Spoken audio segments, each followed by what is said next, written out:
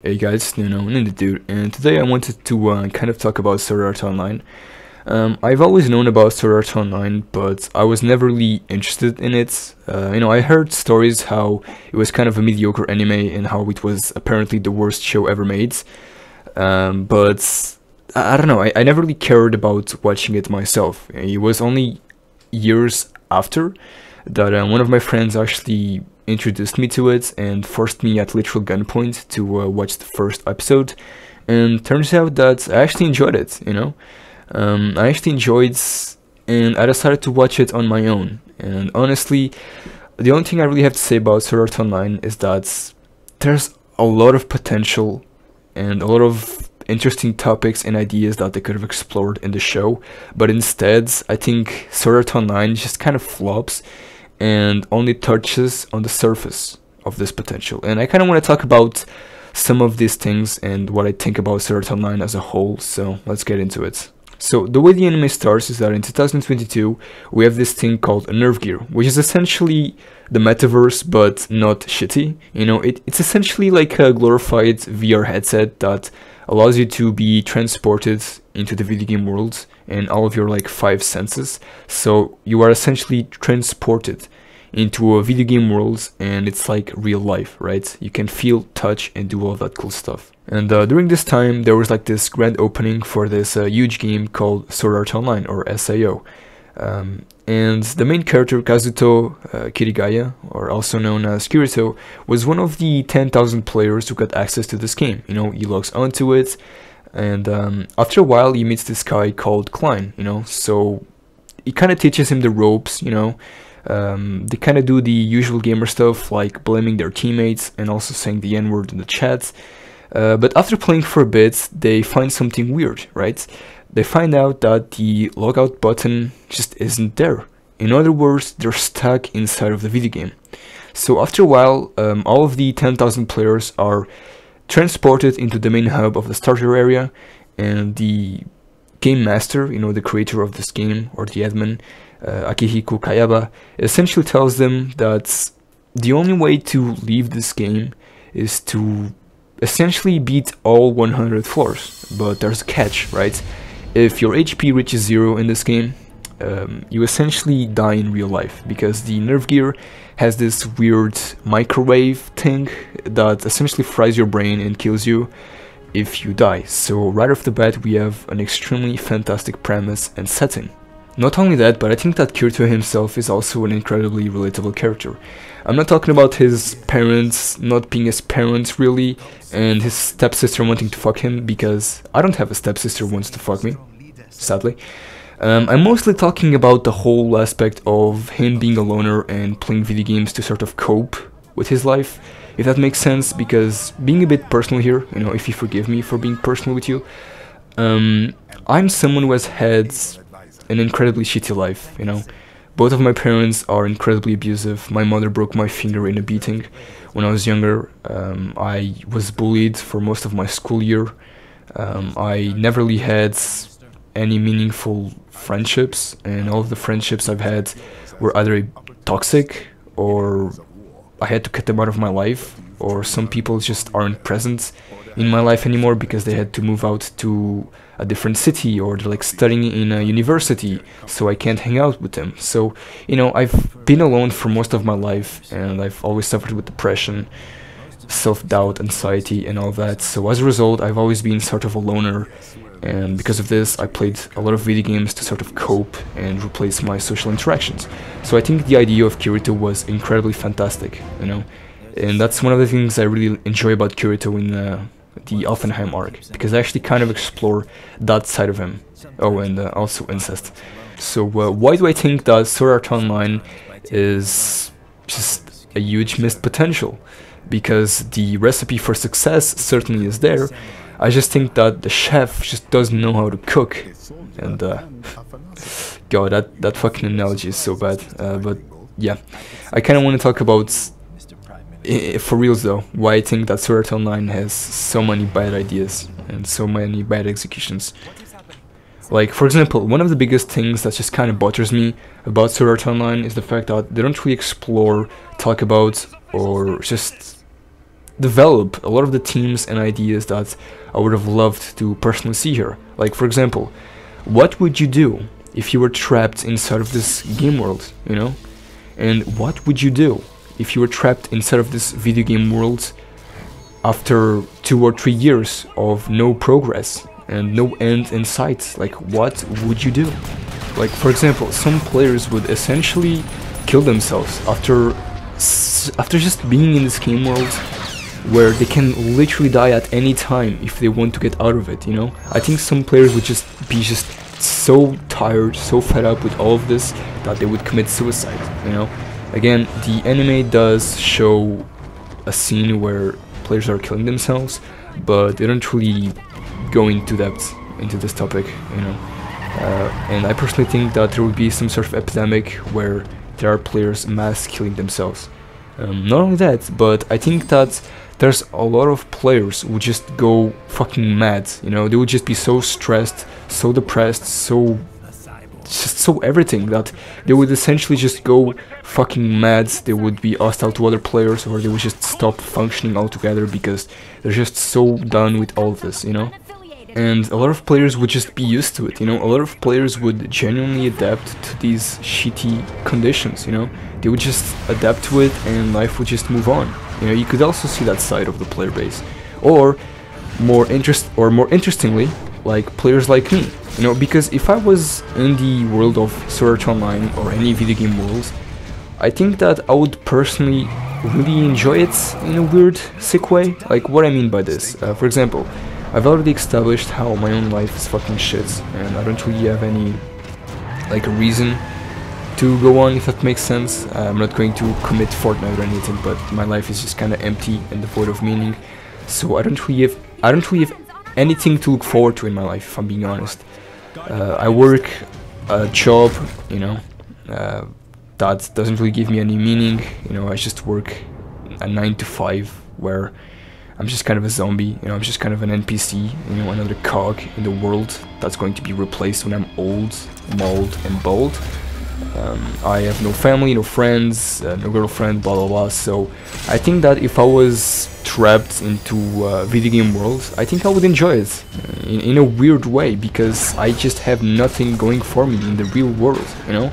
I think personally that would be a very interesting topic to explore, you know, exploring the psychology of players like me who have nothing going for them in the real world, so they just don't care about clearing the game and they just want to have fun in this dangerous game fantasy world, if that makes sense. I don't know, it's kind of weird. I wish they could have really explored that side of the players, and I also would see that, or sorry, I can also see a group of players team killing the other gamers who are trying to clear out the dungeons and save everyone. I also think that would have been a really cool and interesting theme to explore further, but as I said, they don't really do that in Sword Art Online. They just kinda show or mention these things briefly, and then they just go back to fan service or just other bullshit, you know. But yeah. They also did something which I enjoyed, which was show how some players' bodies were deteriorating over time because they were like in the game for too long. So I don't know, I think that was really cool. I wish they would have done more of that, and I kind of wish they would have explored a lot of these topics and themes I just talked about a bit further. So I think that the anime would have definitely been way cooler if they did that, but yeah, I guess we can't have everything we want in life. Another thing that just really bothers me about this anime is the fact that there's a lot of fluff, if I'm being honest. I don't think they do a good job making the anime interesting. Like, for example, I think the characters are underdeveloped and not very interesting. Like, for example, Klein. What the fuck, Klein? Like, why is Klein? How is Klein? What is Klein? You know? Klein is literally just doing nothing in the story. Like, if we remove him... Okay, anyway, I'm not gonna get pissed off, but I think the characters are just so underdeveloped. Klein barely appears in the story, and when he appears, he's like, "Oh, hey Kirito, why aren't you my friend? Why aren't you sucking my cock? Why did you abandon me all those years ago? Blah blah blah." You know, they just do nothing with him, like literally. Then we have some random fucking blacksmith girl, and then some underage 14-year-old girl who is the victim of tentacle porn. I don't get it. It's fucking weird how the anime just does so many dumb shit. All right, again, I don't get it. I think the characters are definitely underdeveloped, which just kind of bothers me. Not only that, but the anime also does a lot of time skips, which could have been spent, like, I don't know, talking about the lore of the universe that they're playing in. Like, can you imagine that? You know, can you imagine that bullshit? So they don't do that. They could have spent time talking about the mechanics of the game and how the combat works. They could have literally done anything with that time skip, but instead they don't do that. So I guess spending time doing random shit, having fan service, or just taking care of a literal AI child who calls you mommy and daddy is way better than developing or having any sort of semblance of a cool story. So I don't know. I think that whole part just kind of bothered me, as well as the whole, oh, looks like I'm the bad guy actually, haha lol, it just came out of nowhere. And I don't know if it's because I just didn't care, I wasn't paying attention, or my ADHD brain was playing monkey balls or something, but I just the reveal that Kayaba, or whatever this fucking spastic's name is, just comes out of nowhere and is like, oh yeah, I'm actually the bad guy, and I trapped you here because lol, get fucked. So I don't know. I think the whole motivation of the villain, just putting you into this game world just for the funsies, was just kind of rubbed me the wrong way.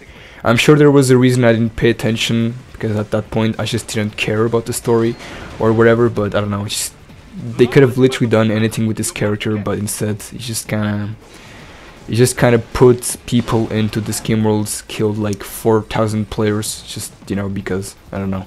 That really rubbed me the wrong way. But in any case, I think that season 1 was enjoyable. I did enjoy it. I did enjoy the shenanigans and the fan service, despite what I said. I just think that it made me way too angry, because I think they could have literally done anything else with the characters, story, premise, lore, like you name it. So I don't know.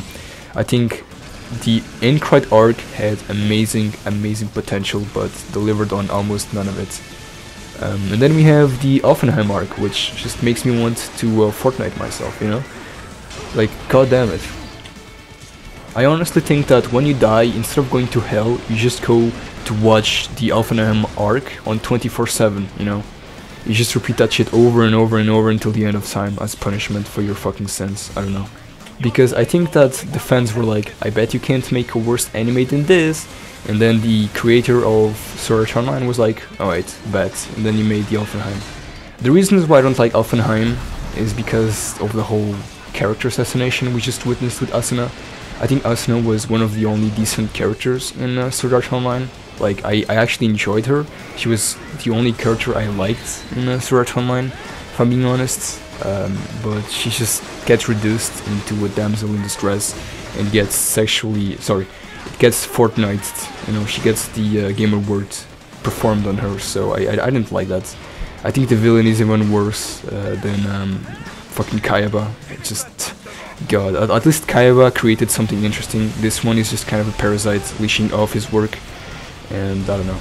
I also think the premise of Offenheim is like Sword Art Online, but worse, because you take all the risk and all the dangers of the first aincrad arc, because if you die in this one, you don't die in real life. You just kind of go back to a fucking spawn point or wherever. I don't remember. I kind of skipped all of this, and they don't really fix the problem with the characters that I had with the first one. They're still basic, bland, and just uninteresting, So I don't know. I didn't really care about this arc. I was hoping that they would fix it. But yeah, they didn't fix aincrad arc. I was hoping for a better anime than that, but no. The only good things I enjoyed about the Offenheim arc was the real life scenes, the ones where you learn a bit more about Kirito, why he is the way he is, why he is a loner, why he plays a lot of video games and all of that, and also the incest. No, I'm joking. No, but for reals though, that was like the only good thing with the Offenheim arc, because I think the whole incest thing, the whole boring world of the fairies, and just the shitty villain, I don't know, it's just kind of like left a bad taste in my mouth, which made me very disappointed, like me to my parents, because I actually enjoyed the aincrad arc despite everything I said. You know, I think it had a lot of potential, but then they just drop kick me in the balls and create Offenheim, which was just so awful I had to skip it. So I don't know. I don't know if I'm gonna watch any more Sword Art Online content, because again, this left a bad taste in my mouth, but you know, we'll see. Yeah, I guess that's the end of the video, now that I think about it. I hope you enjoyed this video, and if you enjoyed it, leave a like to help me out, subscribe, and hit that bell notification, because I'm planning on making even more videos. So yeah, thank you for watching, and I would also like to know what you think about Sword Art Online, your thoughts, if you agree, if you disagree with me. Obviously this video is gonna have like 0 dislikes, because I'm a fucking perfect YouTuber. I mean, if you go to my channel, there's like 0 dislikes. I mean, beautiful. But for those though, just share your opinions. I would like to have a discussion with you in the comments. I think it will be very interesting, and I don't know, just give me feedback on what you thought of this video and what you would like to see next. So yeah, goodbye, take care, kisses.